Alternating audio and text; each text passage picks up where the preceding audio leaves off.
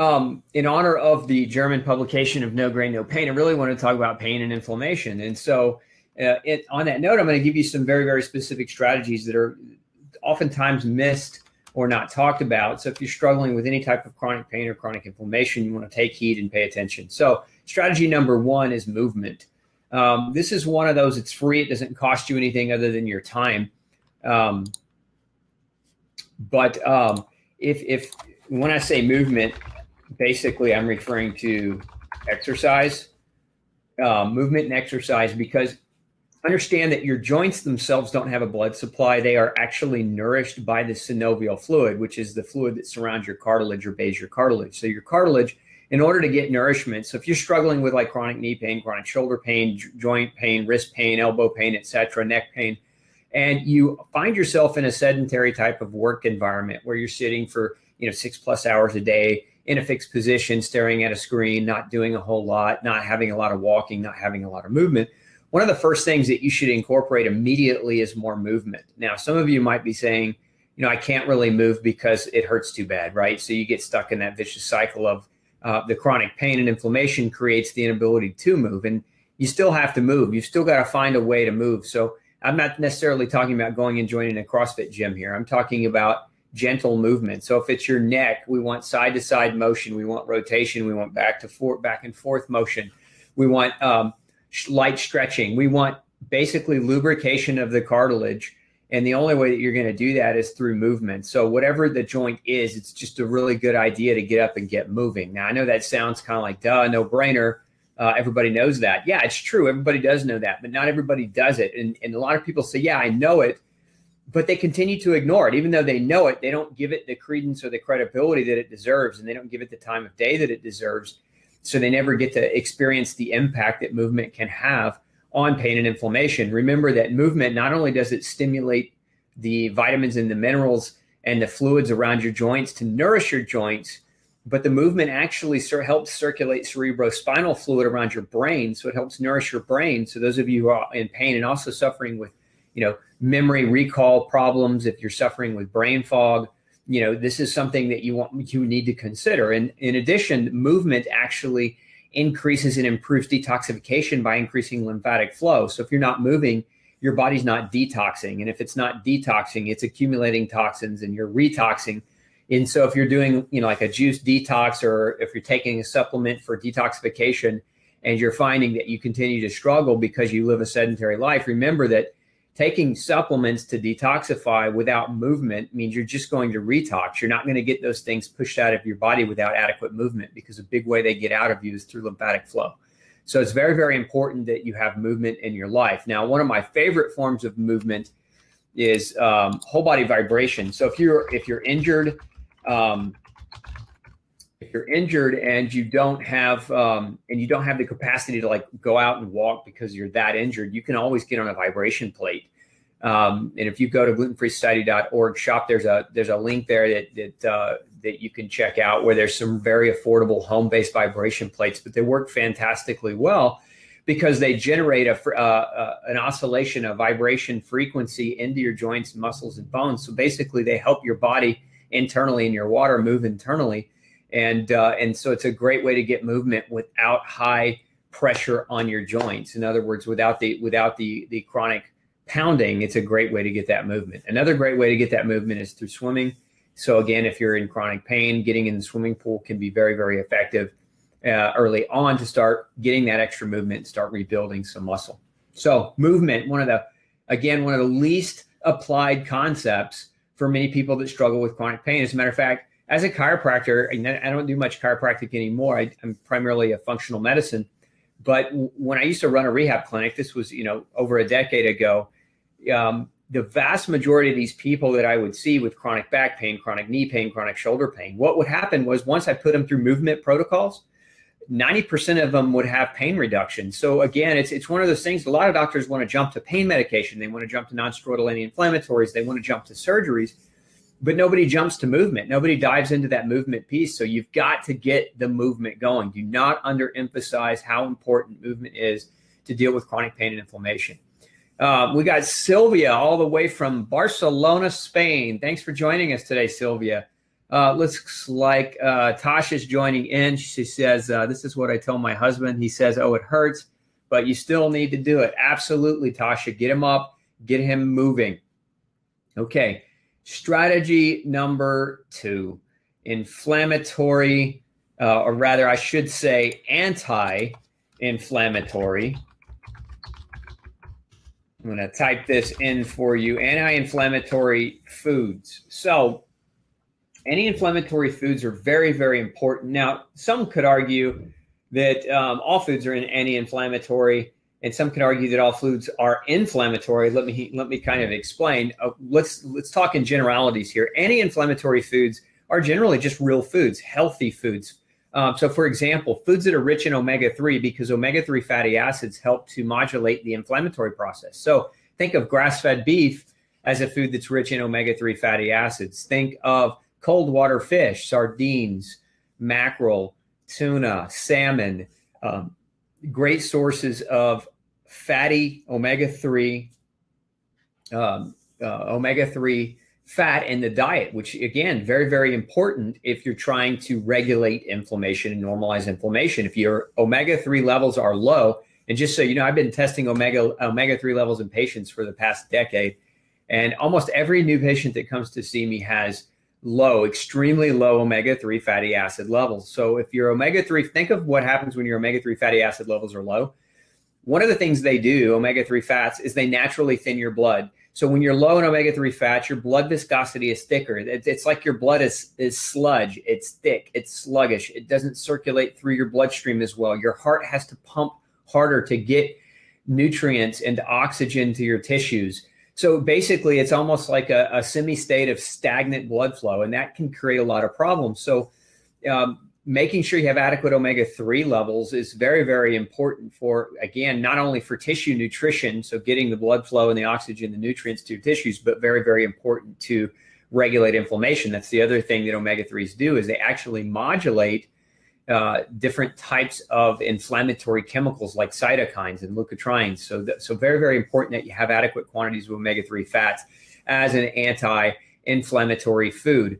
Now, other anti-inflammatory foods, there are plenty of other ones. I like pineapple. Pineapple and mango both actually contain an enzyme called bromelain, which actually serves, there are supplemental bromelains that people take all the time, but these enzymes are actually very, very helpful as an anti-inflammatory. As a matter of fact, there are a number of different products on the market that have plant-based enzymes in them. One in particular is one of my own design called Matrozyme, which again, it's an anti-inflammatory enzyme product that helps to ameliorate inflammation in the bloodstream. So eating foods that are rich in enzymes can be a good way to get an anti-inflammatory effect as well. Other really good, solid anti-inflammatory foods, turmeric. Many of you have heard of turmeric. The active ingredient in turmeric is curcumin or curcuminoids. And so you want, if you're buying a supplement, I would look towards something that at the very minimal has a 90 to 95% curcuminoid concentrated content. Otherwise, you're not really getting a meaningful therapeutic dose to help with inflammation. So the other thing you can do is just use raw turmeric. It's a root. You can grate it into food, soups, and other things. If you take bone broth, you can grate it into bone broth. It's great for combating inflammation. Other really, really great anti-inflammatory foods. Ginger is a great anti-inflammatory food. One of my favorite in terms of cooking with it, because it brings a great flavor to a lot of different recipes. So using ginger aggressively can be very, very helpful. Now, some of you that are struggling with FODMAP problems, maybe if you've got SIBO, like small intestinal bacterial overgrowth. So if you're struggling with FODMAP issues or FODMAP-based foods, then ginger or turmeric might sometimes upset your stomach and cause you gas and bloating. So if that's the case for you, obviously you don't want to go or gravitate toward those.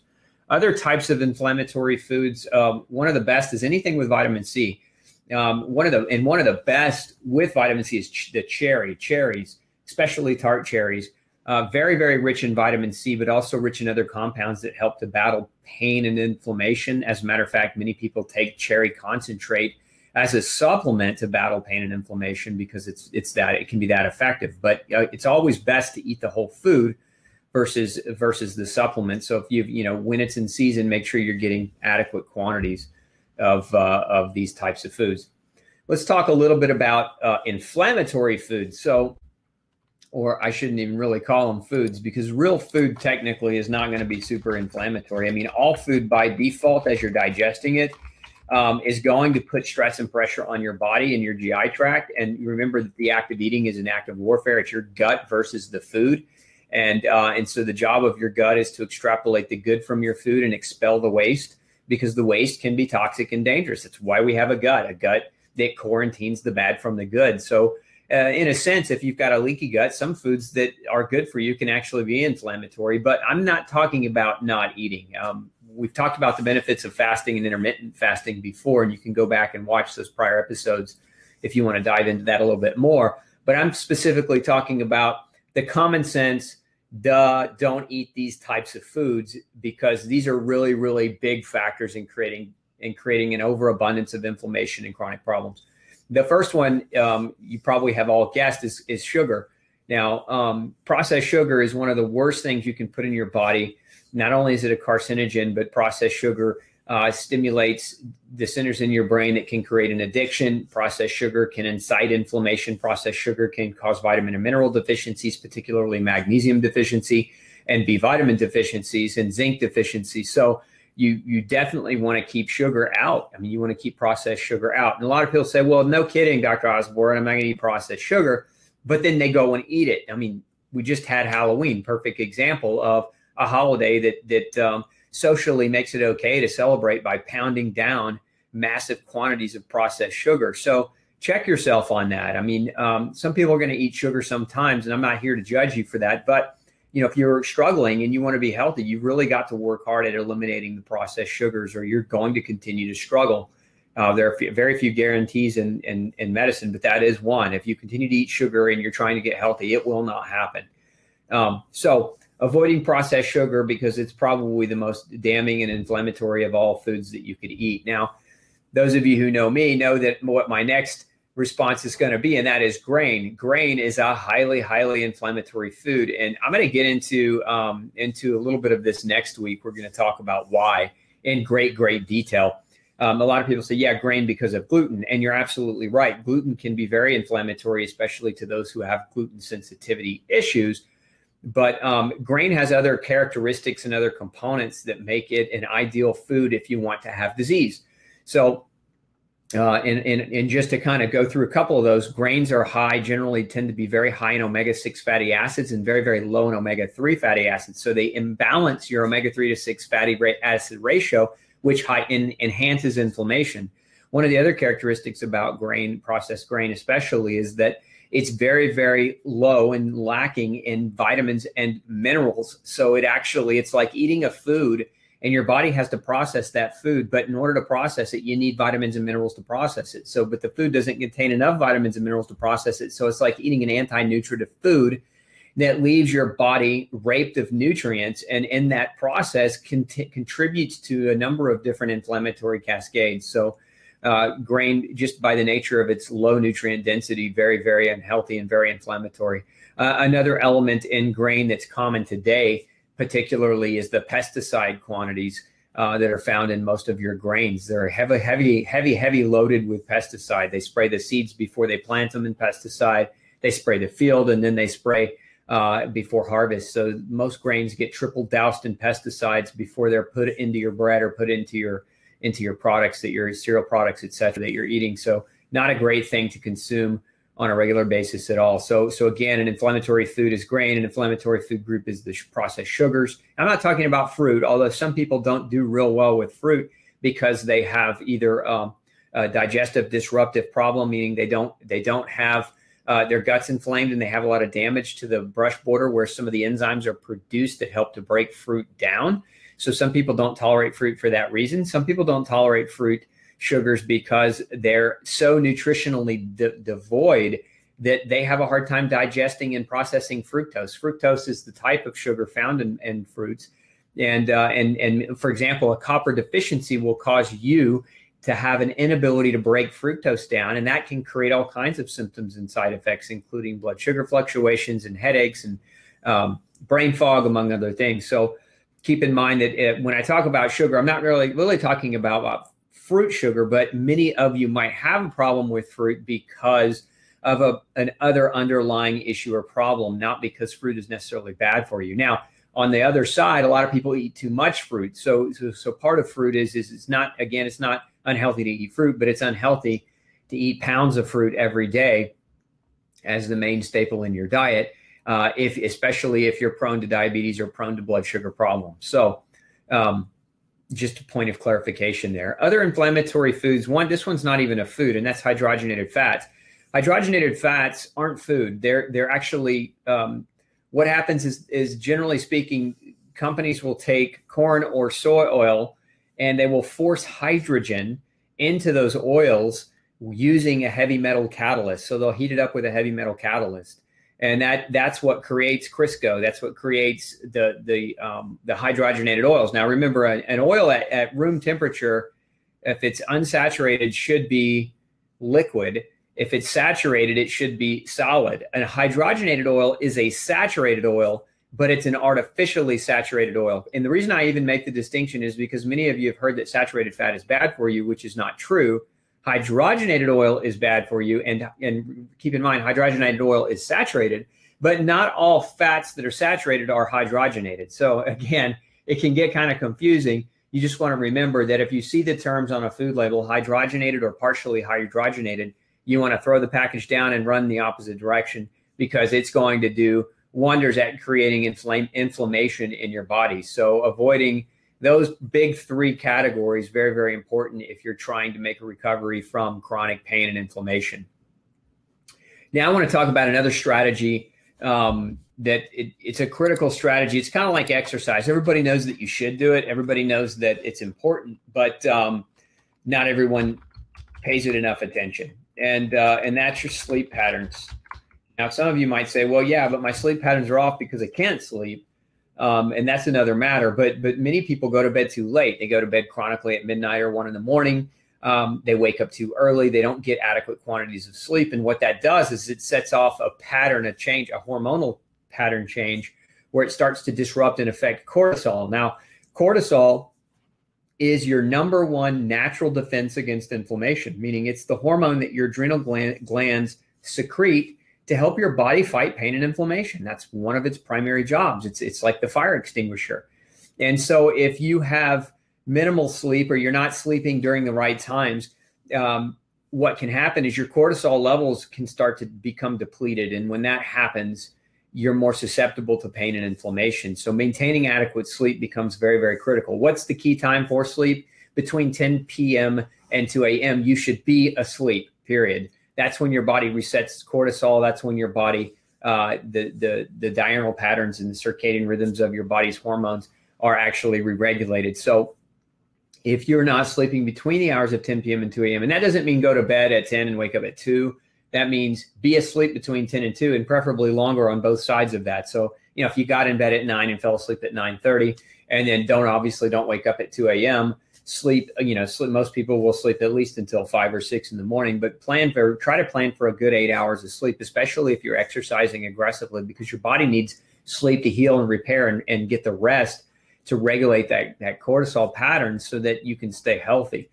Because when your cortisol levels, when you're not getting enough sleep, for a lot of people, what initially happens is cortisol goes up. It goes way up.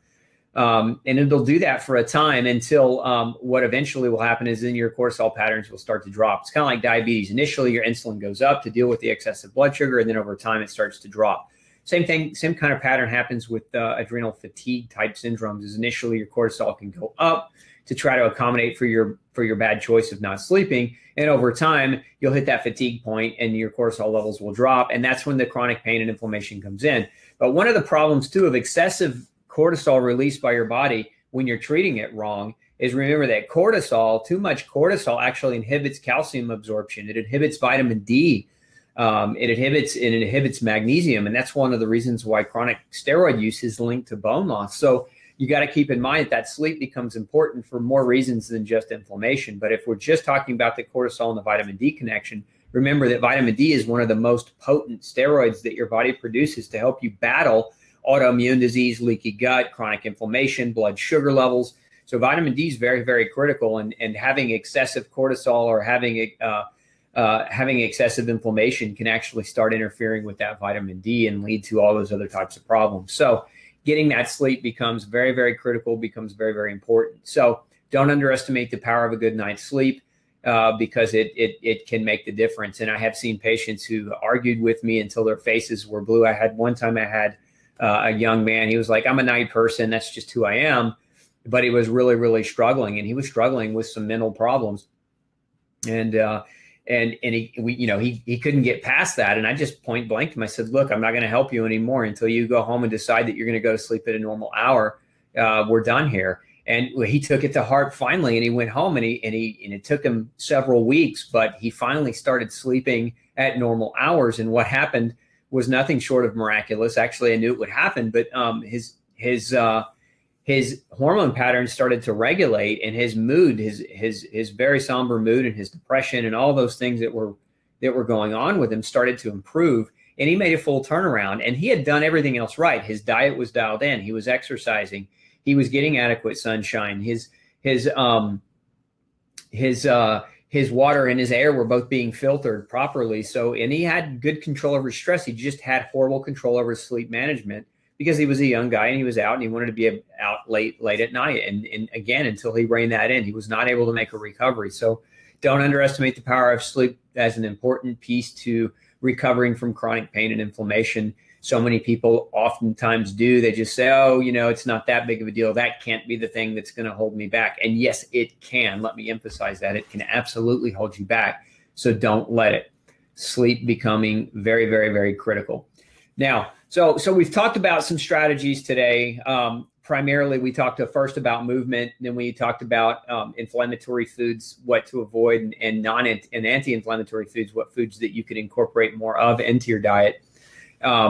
And then we talked a little bit about circadian rhythms and about sleep patterns and how important those were. So the fifth thing, if you've done all those things, let's say you're doing all those things and you're following everything to the T, you might consider some strategies that a lot of people don't realize can contribute to chronic pain and inflammation. There are different triggers, and you may have an underlying trigger. One of them is chronic food allergies. If you have chronic food allergies and you haven't identified them, or you're getting something that's creating a chronic inflammation that can lead to pain, that in and of itself can hold you back. So if you're doing all those other things right, but you're still having chronic pain, you've got to consider it. Now, there's allergies, but then there's also what we would consider to be kind of intolerances, and both of them can cause pain. So just think of it like this. An allergy is an immune response to a food, where your body actually mounts an immune response and creates an inflammatory reaction against the food.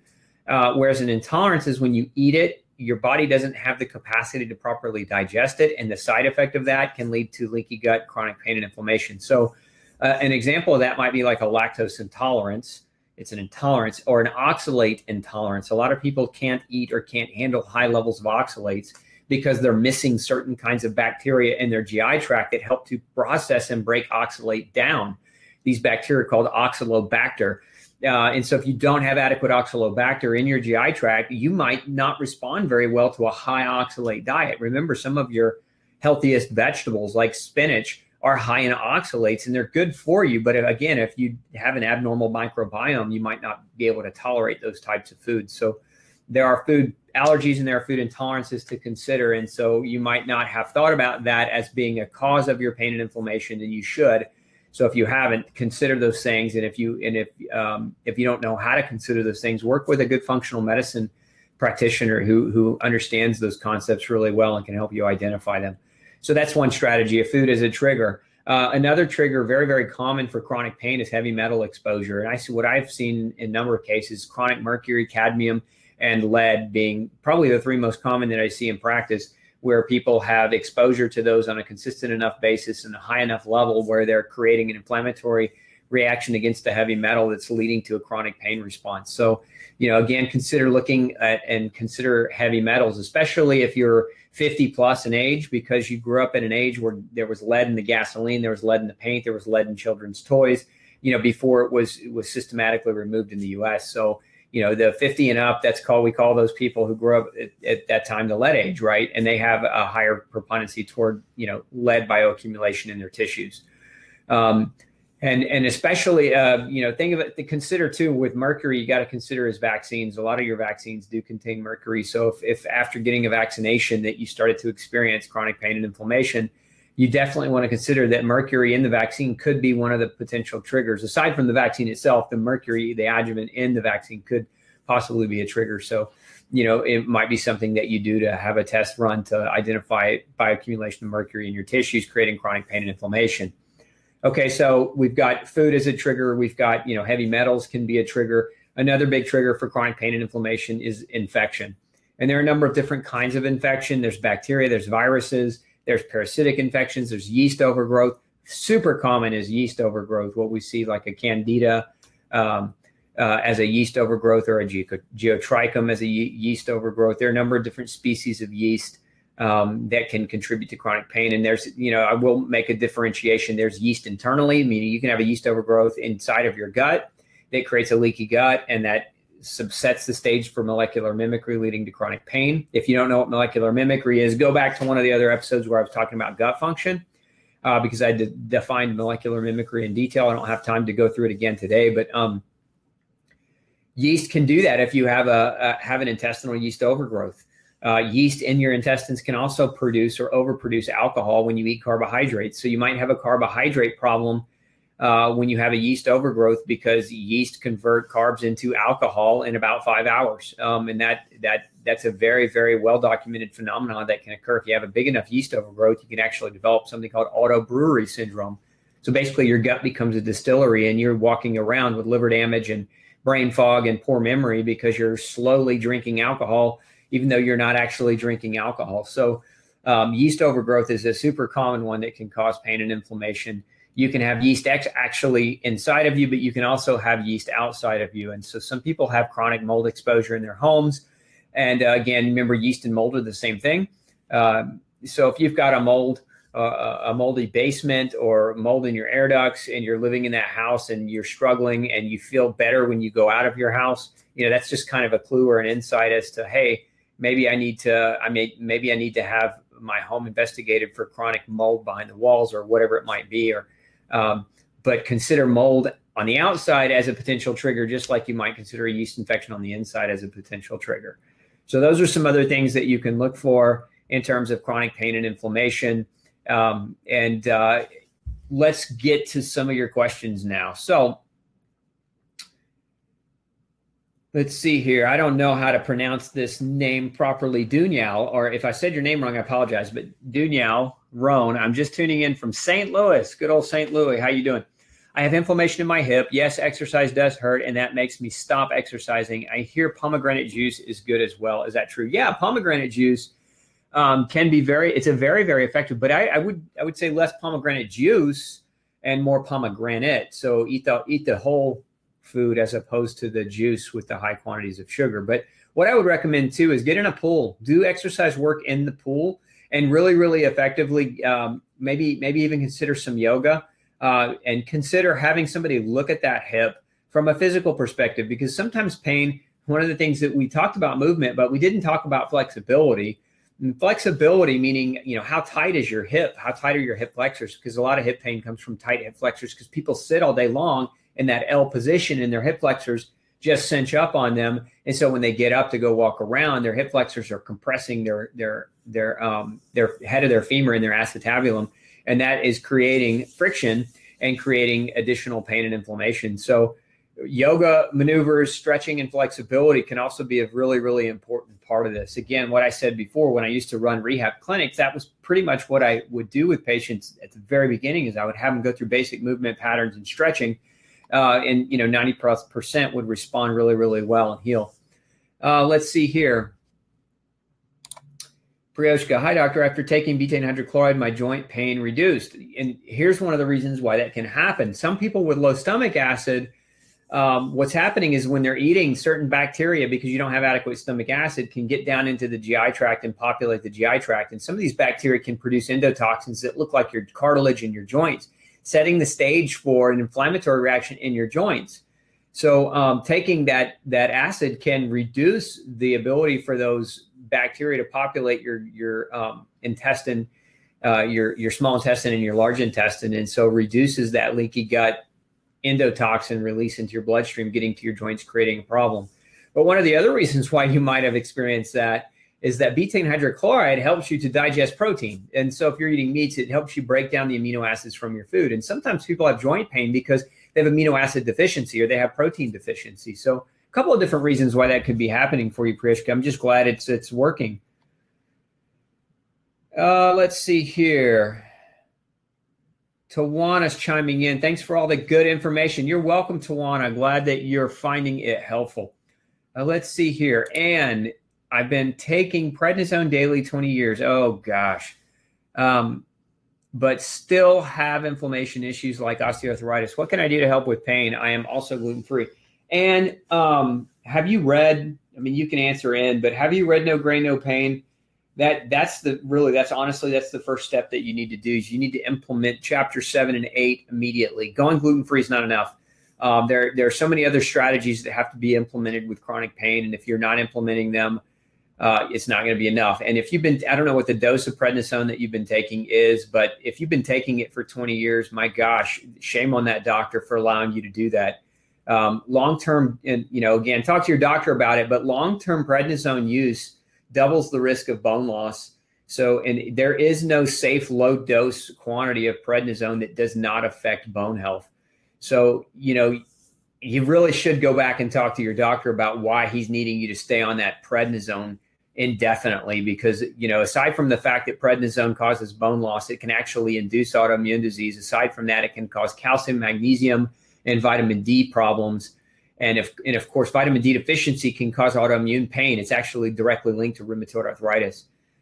So again, I would have a completely new conversation with whatever doctor it is that you're seeing, and have maybe a talk about re-strategizing the plan, because if you've been on it for 20 years and you're still having pain, it's obviously not doing its job. It's not doing the job that it's intended to do, and you need to change strategies.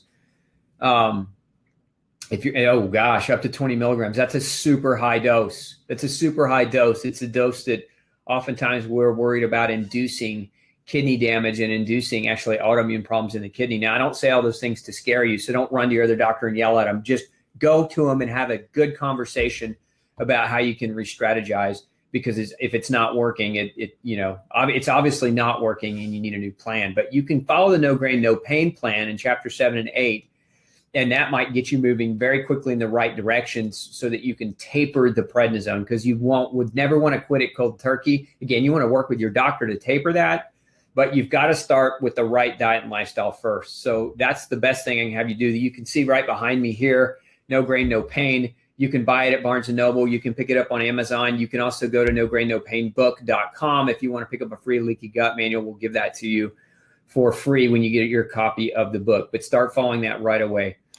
Saba is chiming in. I have rheumatoid arthritis. Any tips to help with pain? Well, hopefully you were listening to what I just told Ann, because my original training was actually in the VA hospital when I did a stint in the rheumatology department. One of the reasons why I had to get out of that hospital was because nobody ever got better with the traditional methodologies of treatment. And if you're not part of my Facebook group, make sure you join it. I actually just got back from Harvard a couple months ago, where I gave a presentation and talked about rheumatoid arthritis and the tragedy and travesty that is the medical care revolving around it. So you can listen to that speech if you want to. Just go to Dr. Peter Osborne on Facebook, and and that video is posted up there, and you can find it and listen to it. But get you a copy of No Grain, No Pain, and get going on chapter 7 and 8 as soon as possible. And Ann is chiming in again. I have MS, fibro, and I've tried to stop but can't. And it's just going to take a strategy. You're just going to have to work with a qualified doctor and have a strategy around working that in the right direction. Because if you've got MS2, multiple sclerosis, the likelihood that you have a severe vitamin D deficiency is very high, especially if you've been taking prednisone that long, because it causes vitamin D deficiency by creating, there's a molecular mechanism where it prevents you from absorbing vitamin D. But there's another molecular mechanism where it prevents a genetic receptor for vitamin D uptake. So if you've been on it that long, that vitamin D deficiency actually can cause what's known as pseudo MS or multiple sclerosis. It's not a true multiple sclerosis, but all the symptoms of multiple sclerosis exist. You might also have them measure your vitamin B12 levels, because B12 deficiency can cause demyelinization, and that can lead to the symptoms of MS as well. So hopefully those are helpful tips for you, but I get out there and get those things taken care of right away. Stacy, I have the trifecta of pain and inflammation with IC. Those of you who don't know how IC is interstitial cystitis. I'm going to assume that's right, Stacia. You can tell me if it isn't, but I'm going to assume that's what you mean. Pelvic floor dysfunction and endo, and I'm going to assume there you mean endometriosis. Currently, they are treating it with Cymbalta, gabapentin, and physical therapy. I love physical therapy. I think it's great for pelvic floor dysfunction. However, Cymbalta and gabapentin are not going to fix your problem. They're only going to mask your problem. And gabapentin, the problem with Cymbalta and gabapentin both is that they affect the GI tract. So you're going to get horrendous gastrointestinal side effects. Go back, Stacia, and watch. It was about 2 months ago on an episode of Pick Dr. Osborne's Brain, and you can watch our archives. If you go to the glutenfreesociety.org blog, you can watch our archives there. But I talked in detail about drugs that cause gut dysfunction. So medications that cause gut dysfunction. And let me see, I might even have a picture here. Here it is. Very good. I'm going to punch that up for you. You can see that picture. Drugs that cause gut dysfunction. And so problem with using Cymbalta and gabapentin long-term to manage pain is that they wreck your gut. And then you're struggling with other issues to get adequate nutrition. And so then you struggle with healing. And remember, nutrition is first and foremost extremely critical in the healing process. So if you're taking medications that are impacting the way that your gut can process nutrients from your food, you're going to have a really hard time ever healing. So remember this, IC, interstitial cystitis, is a form of autoimmune disease. Now, endometriosis is being linked to autoimmunity. So there are 4 common triggers for autoimmune disease that you really want to have your docs test you for, working with those docs. And so you want to have them test for vitamin and mineral deficiencies. You want to have them test for infections. You want to have them test for gluten sensitivity and other food problems. And you want to have them test for chemical sensitivities that you might have, including the medications. I have seen patients sometimes come in and they're allergic to the drugs that they've been prescribed. So, and that's what creates a long-term addiction problem, or a long-term problem where the drug, yes, it reduces their symptoms, but it perpetuates their inflammation because they're actually having an allergic response to the drug. So the drug's doing 2 things. It's helping their symptoms, but it's creating inflammation. And so it's this vicious cycle. So you really got to get with somebody who's willing to help you try to manage this a little bit better. Again, I would recommend that you read No Grain, No Pain and start following chapters 7 and 8. I've seen a number of people with this trifecta of problems do really, really well on the No Grain, No Pain diet protocol. Ann's chiming back in on, and let me get this picture out of the way here. Ann's chiming back in on taking 5,000 units. I'm going to assume you mean IU, international units of vitamin D, and not milligrams. Sometimes that's not enough, Ann. To have your doctors check your 25, I'm going to type that in for you, OHD levels. Your 25 OHD levels should be checked. And if they're below 50, you're not taking enough vitamin D. You really and ideally want to get it up over 70. Between 70 and 100 is ideal. And so, again, just ask your doctor to check your vitamin D level. And if it's not there, you might have to go up. Sometimes people have to go up to 7,000, 8,000, even up to 10,000 units of vitamin D on a daily basis to get enough. Now, the caveat to that is if you have kidney disease, don't take high levels of vitamin D supplementation because it can cause your calcium levels to go up too dramatically. But anyway, if you've got kidney disease, you just make sure that you're monitoring your serum calcium level if you're taking vitamin D, or have your doctor monitor it. Let's see here. Darren, Nikki, Walker, Bonner. That's a long name. How you doing, Darren? Or is it 2 people, Darren and Nikki? I don't know. But hello. She's just saying, Ann, I have both MS and fibromyalgia. Vitamin D is amazing. So she's just sharing her experience with vitamin D. Thanks for sharing that experience. And if possible, start working with a good functional doctor, ideally Dr. Osborne. Thanks for the plug, Matthew. I appreciate it. It will change your life. I agree. It will change your life. Working with functional medicine changes lives. Kayla, good afternoon to you as well. Nice to see you on. Let's see here. Natalie, hi, Dr. Osborne. Any tips for strengthening the lower esophageal sphincter? Reflux continues despite very healthy diet, regular exercise, low stress, and good sleep. Yeah, go see a chiropractor and see what they can do in terms of adjustments. Sometimes there's a physical problem in the sphincter, and having a physical solution is sometimes necessary. So I would get with a good chiropractor who's got a good reputation in that, and see how well they might be able to help you out. Good questions. Ann Holt, do I see patients? Yes, I do. You can go to drpeterosborne.com, and there's a button at the top that says Origins Healthcare. You just click that button, and that'll take you to get information about our clinic. Let's see here. I don't know what name this is, SSCFNXL, but hello back to you. Thanks for joining in. Oh, and Darren Nikki Walker Bonner is Nikki. So Nikki, nice to have you on.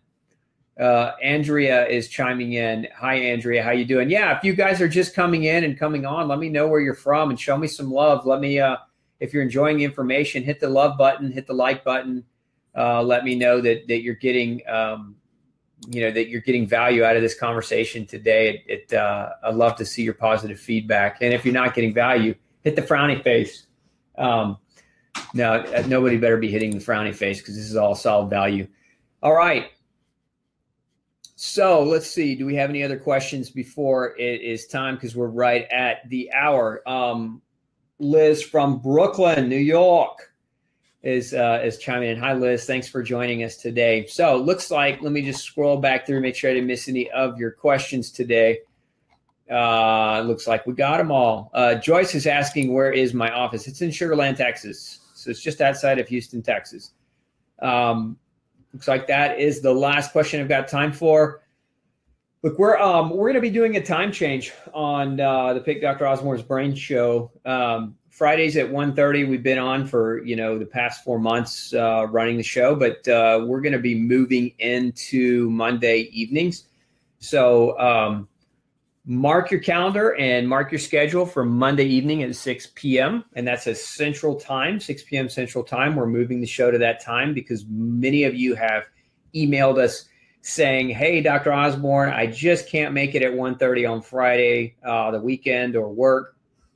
So I want to move it to a time where more of you can tune in and get this valuable information. So mark your calendars.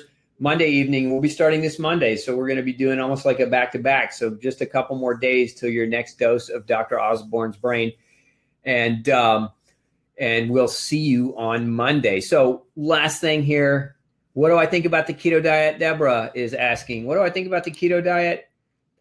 Tune in to a couple of episodes ago where I talked all about it, Deborah. Make sure you go back to our archive and watch those shows. And to do that, again, you can go to glutenfreesociety.org, O-R-G, and it's in the blog roll. So glutenfreesociety.org. Make sure you go check us out. Make sure you subscribe to our newsletter. We get valuable coupons for some of the best grain-free supplements in the world. And we have fantastic information coming out on a twice-a-week basis for you to ensure that you can maximize your health. And let's see here. Wow, Priyoshka, you're a true warrior. It's 12:30 a.m. in India, and you've stayed awake for my live video. I'm honored that you would stay awake, but I want you to go to sleep. So I'd rather see you get your 10 p.m. to 2 a.m. sleep time than tune in, although I do appreciate and am honored that you would stay up, but I want you to be healthy. So maybe this switch to 6 is going to be a better switch for you because at least you'll be on the other side of that. Okay. Last question, and then I really do have to go. Donna, I got to get this one answered. You talked about inflammatory foods like gluten along with sugar, allergenic foods, etc. Do they all affect us the same? Does just a tiny bit of an allergen or sugar give you the same response? as that tiny bit of gluten? I wouldn't say. I mean, with gluten, it's been studied. We know that one breadcrumb can cause an inflammatory response for a couple of months. Nobody's really studied how long the sugar can create an inflammatory response. So honestly, you've stumped me. I just really can't answer that question intelligently without making something up, which I refuse to do. So it's a great question. I would just say don't eat the things that to create inflammation, and if you do it on a very rare basis and get back to healthy eating as quickly as you possibly can. All right, folks, have a great weekend. We will see you next week for Pick Dr. Osborne's Brain. Take care.